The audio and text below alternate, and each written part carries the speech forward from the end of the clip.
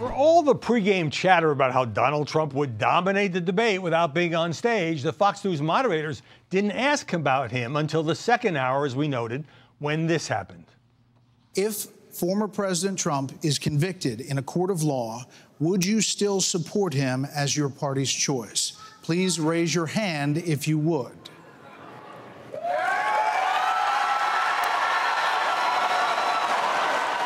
Fascinating moment, Mary Katharine. Ron DeSantis and others looking to their left, I think. Well, what is everyone else saying?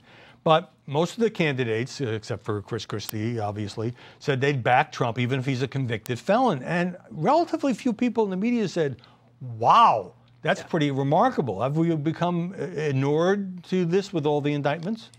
Yes, I think maybe we have. And look, they've all signed this pledge that says they'll support the eventual nominee. But I may be out of step with the GOP electorate on this too, and I'm open to that. But I would like a presidential candidate who is open to new information. Like, we're not sure exactly what he would be convicted on, and I understand that both the media and sometimes the legal system have been unfair to this former president. I get that, but I haven't seen it happen yet. So I would like to know that we can act according to those facts as they come in. Right. Kevin, the other candidates, I thought, came up with 37 different reasons, 37 different ways, I should say, of ducking the question. Oh, we have to look forward. It's up to the voters, a new generation of leadership, you know, all those taglines. And my question is, if they're dancing around this question about what if Donald Trump is convicted and, you know, even possibly sentenced, and, you know, he obviously is entitled to presumption of innocence and may not be convicted, but if they won't go with Trump directly, how do they expect to beat him? Why wouldn't people just vote for Donald Trump?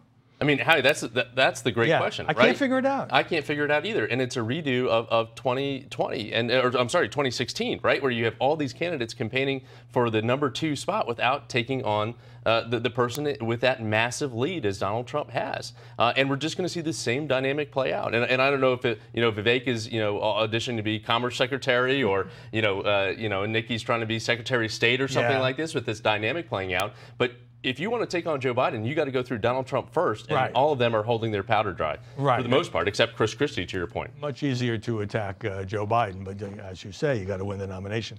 So I want to play some sound, because the day after the debate was the day that Donald Trump decided to surrender in Fulton County, Georgia, with the 4th indictment. And, it was like somebody flipped a switch. All of a sudden, all the coverage, it was like, what debate? It's like, oh, here's the motorcade. Oh, here's the aerial shot. Oh, here he is getting off the plane. And this is what the former president said after his arraignment.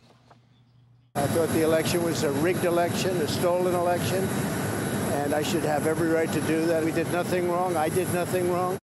So Anderson Cooper on CNN said, well, he commented on the tarmac. He continued to make dishonest claims. It's not worth hearing. Right. Now, CNN did play some excerpts later. MSNBC didn't play anything. So you got, it was like 24 hours of just beating up on Trump, and then he doesn't get 1 minute, and this is the same thing with the last arraignment, to give his side and say he's innocent.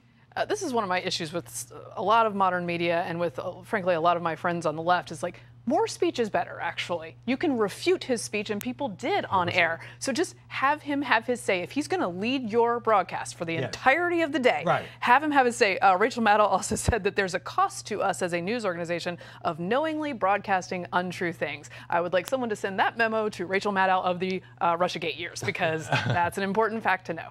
Yeah, I would just add that, he is the leading candidate for the Republican nomination for president. And if you simply say, we're not going to show him because we think he's a liar, what does that say about your news organization? And again, they could spend the other 23 hours and 58 minutes attacking him. All right. Everybody's talking about the mugshot. Let's put it up. It's been described by some as a death stare. There we see. It's been reported that he sort of practiced this on the plane. He wanted to send a message.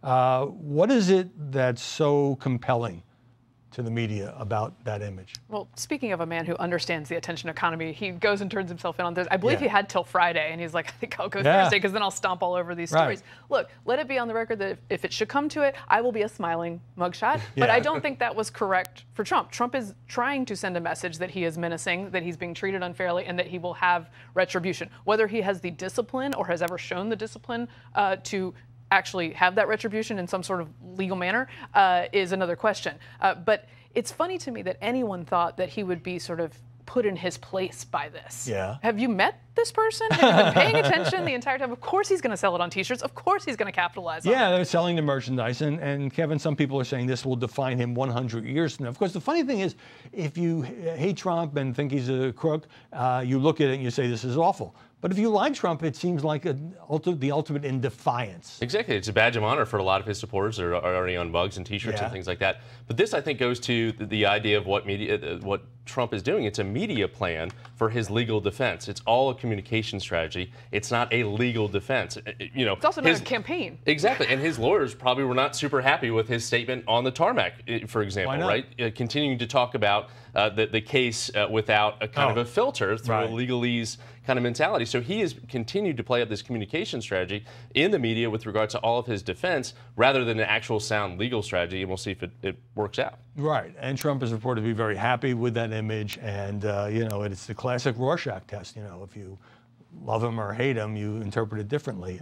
But he's criticized Fulton County DA Fani Willis for starting her own fundraising effort just before the indictment dropped.